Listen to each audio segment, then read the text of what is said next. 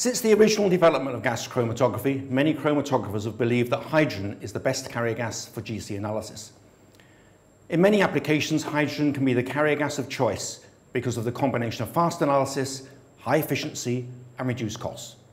However, helium is still by far the most commonly used carrier gas because it is inert and non-flammable and possesses physical properties that permit fast, high-resolution, temperature-programmed gas chromatography.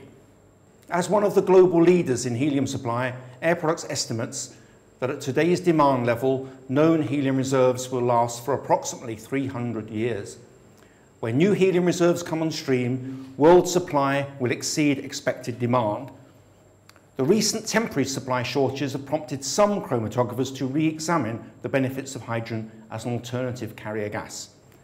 Although hydrogen is flammable, its high diffusivity allows faster linear velocities and consequent shorter analysis times, with typically the same separation efficiency that is provided by helium.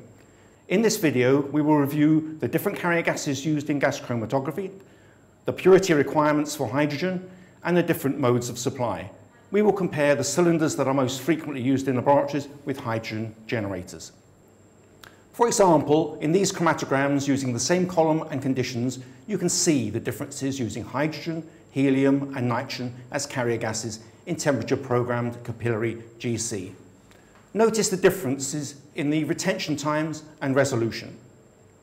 Faster analyses translate into increased throughput, which means lower cost per sample. In some situations, reactivity could be a problem when using hydrogen as the mobile phase. An example is the catalytic hydrogenation of unsaturated hydrocarbons under certain conditions. The potential for chemical reactions in your analytical system must be considered. There are also some issues in using hydrogen as the mobile phase in GCMS. Speak to your GC supplier for advice. Responding to the increased interest in hydrogen as a carrier gas, Air Products has undertaken extensive research on alternative methods of providing a consistent, ultra-high purity source of hydrogen that will be perfect for modern high-precision gas chromatography.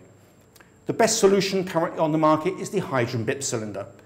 Besides being filled with ultra-high purity hydrogen, there is an internal purifier system and unique valve design that achieves ultra-low impurity specifications that are not possible from any other technology.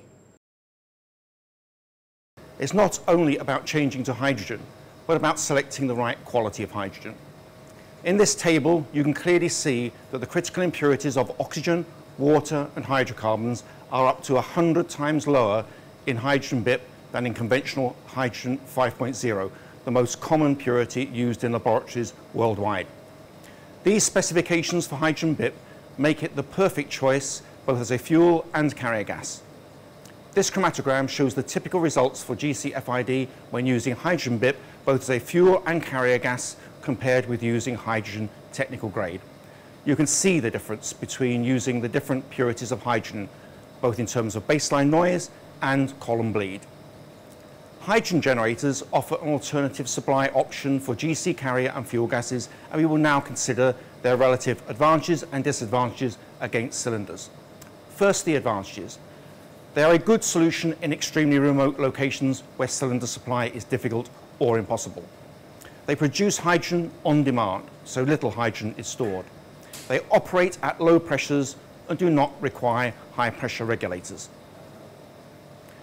The disadvantages of hydrogen generators are hydrogen generators are usually much more expensive than hydrogen cylinder supply. Even the best hydrogen generators can fail catastrophically without any warning, so backup cylinder supply is strongly recommended. Many hydrogen generators are not suitable for gas chromatography. Before purchasing, the generator specifications must be checked carefully. Most manufacturers only give either the oxygen or water impurity levels, not both.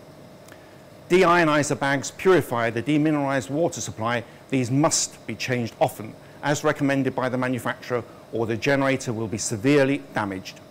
In summary, hydrogen can be successfully used as a carrier gas in gas chromatography to give fast and accurate analyses. However, helium continues to be the carrier gas of choice for most chromatographers because it is inert and non-flammable and permits high resolution temperature programmed gas chromatography.